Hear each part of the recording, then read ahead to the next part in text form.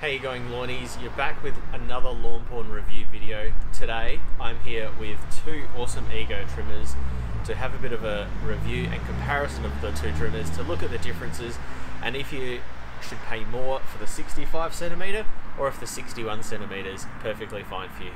Let's get into it.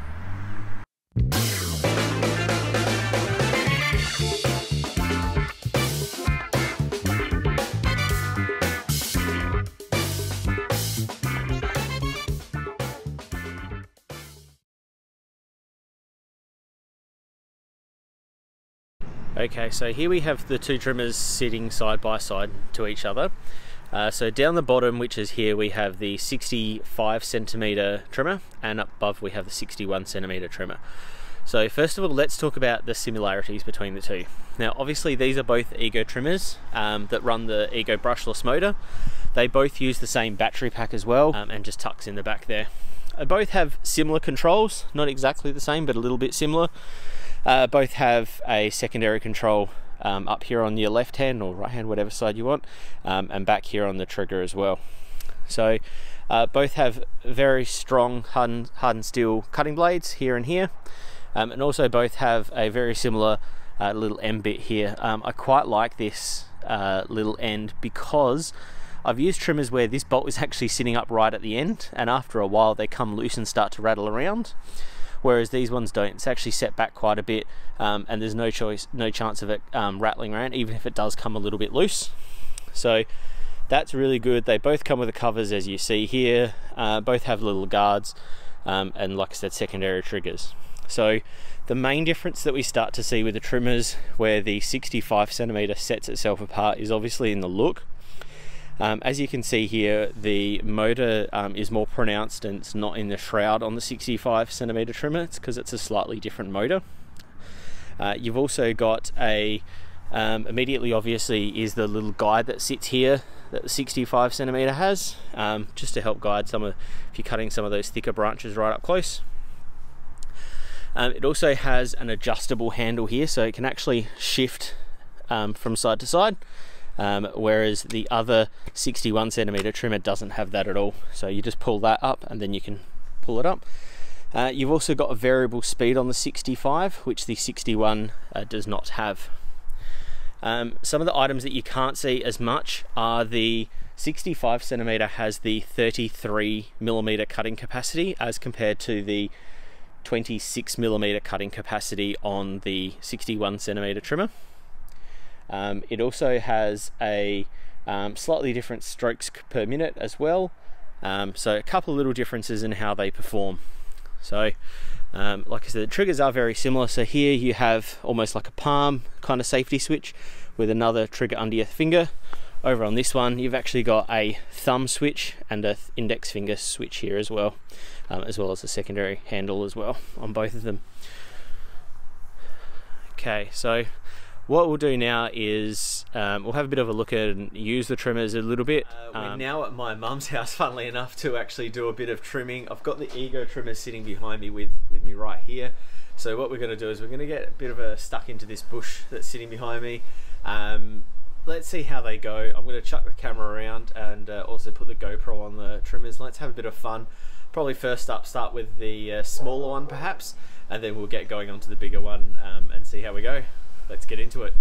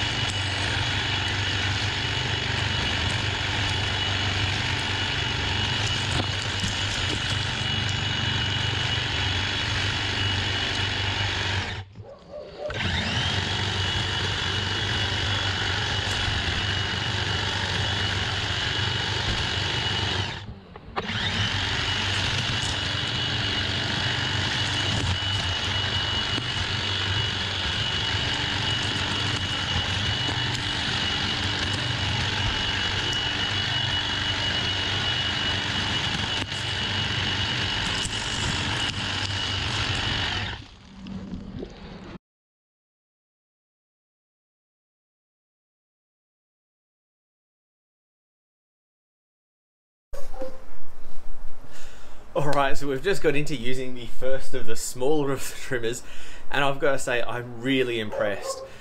This bush only gets a trim up maybe once or twice a year whenever I can come down to help out my mum a bit.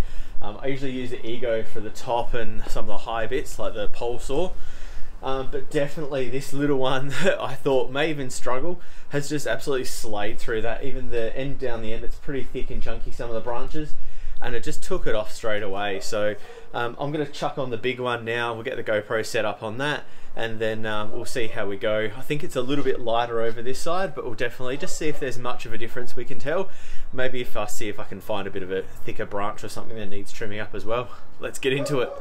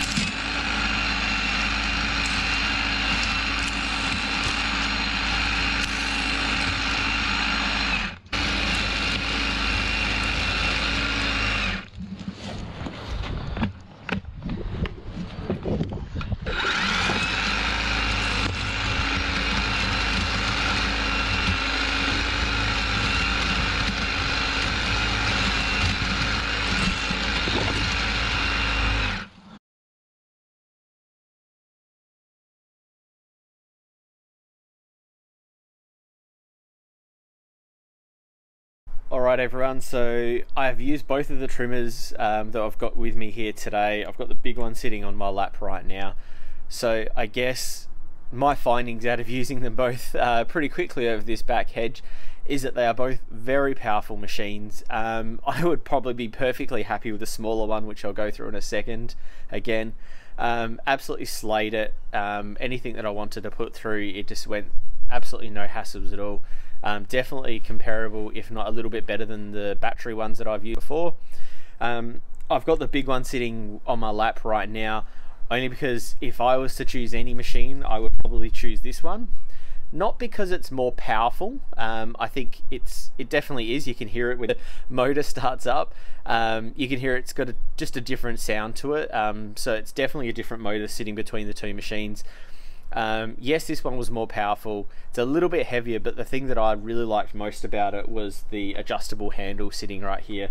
I use this quite a bit throughout doing this hedge, and I think if you're going to be doing any straight hedges similar to what I've done now, it would be a really invaluable thing to have on the machine. In saying that though, this is a more expensive machine, and we will pop up the recommended retail prices on the video as well. So it's not the be all and end all. So if you're a little bit more budget conscious and you've got a certain amount to spend on a hedger that you're looking at using, or maybe only use it once or twice a year, and you go, look, can I really justify the extra? This other smaller machine sitting right here is going to be perfectly fine for it as well. Again, really simple and easy to use and nice and light. It just smashed through everything I could have asked for it. I tried to get on some of the bigger stuff in some of the shots with the GoPro. You'll definitely see that, and it handled that really well as well. So I think at the end of the day, if I was to choose any particular machine, which I can because I've got both of them here with me, I would choose the bigger one. But if budget came down to it, I wanted to save myself a few dollars and maybe put it towards a different ego machine, like, you know, a blower or something like that, I would have absolutely zero hesitations in choosing the smaller of the two. It's not little, it's just smaller of the two machines, because this slide through it, it's nice and comfy, it's quiet, and it's easy to use. Both of them were pretty well balanced as well, with the 2.5 amp hour battery sitting on the back, so that's great as well. If you're going to be using a machine for a long period of time, some really specialist hedging, no qualms at all in going the bigger brother sitting down there, and you maybe even want to get maybe a, you know, the 7.5 amp hour batteries.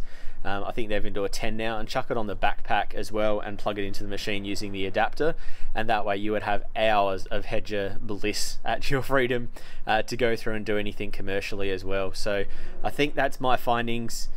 If budget comes down to it, this machine is going to slay through most things around the house. If you've got a bit of extra to spend and you want a few extra features like the adjustable speed, which it has, and the handle, then definitely go for the better machine. Otherwise, you'll be definitely happy with either of these. As usual with all of our videos, if you like this video, give us a like and a thumbs up and subscribe to the channel. It helps us grow and helps us create better content for everyone. Get your lawn on.